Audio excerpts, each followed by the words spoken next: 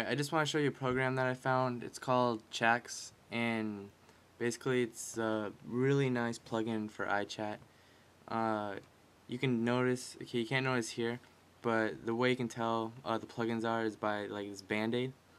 So right here you can show text status, but my favorite, it's right here. It's called the log viewer.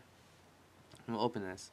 See, this is alright, this is all the conversations I've had because I only have 3 buddies. But here, I want to compare it. I like to save my conversations on iChat. So what I do is I go to the library, wherever it is, maybe library, and I go to logs, and then I can go to no, wrong one. Okay, I think I go to iChat. Try to go to iChat. Alright, window, log viewer.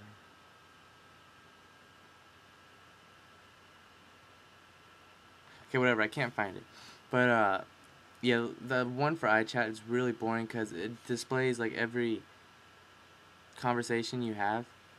Well, I mean, which is good, but it displays it as like, how do I say it, like a separate file.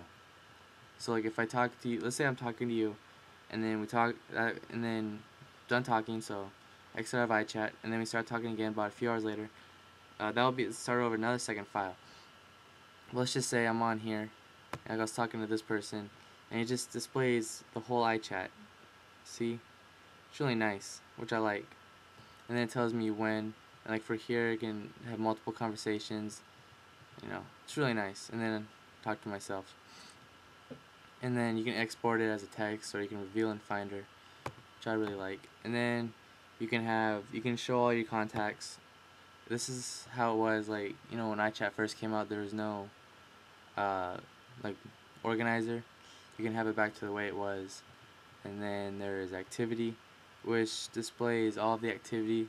So like, let's say Bob went away like 5 times, it would show it like Bob and then away here, which is nice. And then if you go to preferences, you see it's the normal stuff, but then they have Chax, so you can customize it the way you want.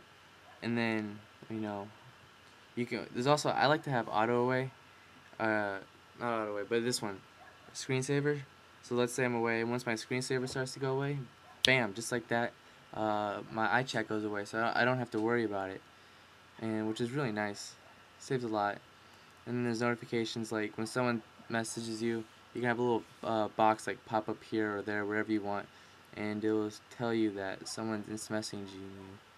So it's really nice. Just check it out. Go to my blog, and then there's the link, and you should find it. So if you have any questions, just go to my blog or email me.